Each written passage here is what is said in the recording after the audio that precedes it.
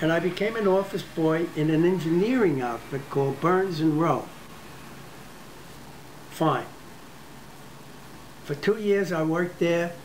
They drafted me into the Army, okay? So I was in the Army for 3 years in the infantry. Okay, so you were drafted. So did you have any decisions? Like, did you really want to go to war? Like, anyway? Like, even if you weren't drafted, would you have signed up? No.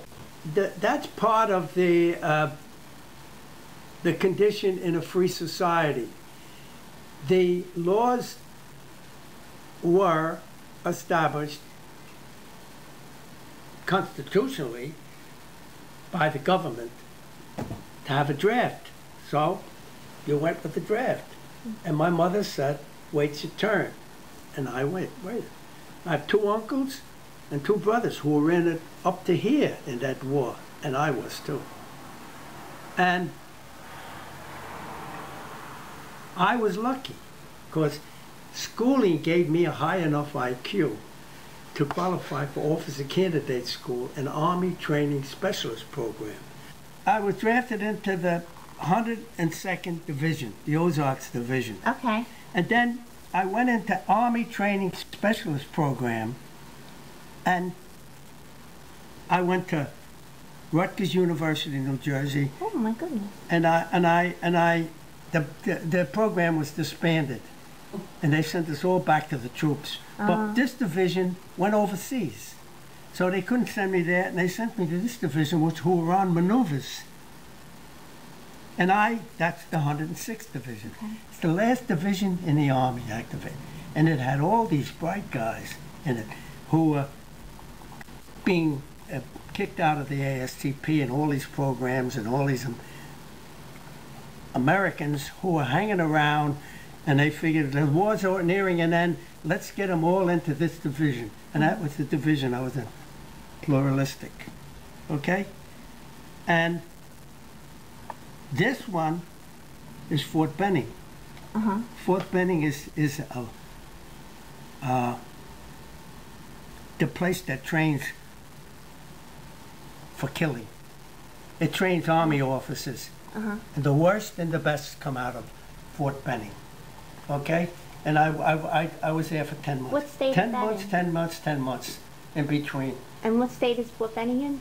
What was this? Where's Fort Benning? What state? Fort Benning, Georgia. Georgia. Okay, that's what I thought. And basically, what happened was we went into combat, and we were the 1st Division hit in the Battle of the Bulge.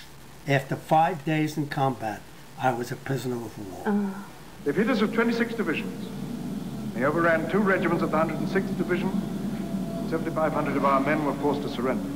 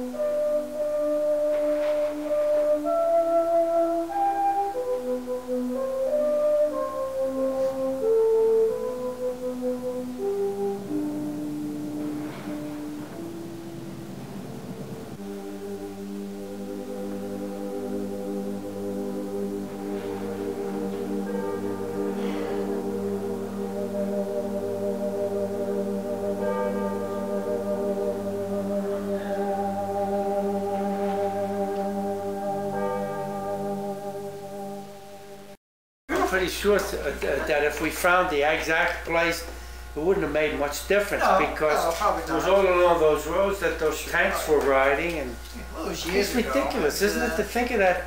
All those big Panzer tanks coming down through those stupid roads, you know, well, it's crazy. Von Rundstedt is the guy I wanted to remember, to the lady, General von Rundstedt, if she knew him. What were you talking about with that lady anyway? We didn't understand. I was trying to show her I was a Kriegsgefangener, a war prisoner. What was she When I saying? was 24 years Did she old. understand what that meant? Huh? She must have understood what that meant, huh? Yeah, it says you were my son, Marino, my son. Friend, school. She said, yeah. She had no children.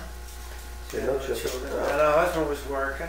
Husband was working. A little bar out there in the country there like that. Yeah, no, it was weird. You I know? wonder whoever drinks in that place.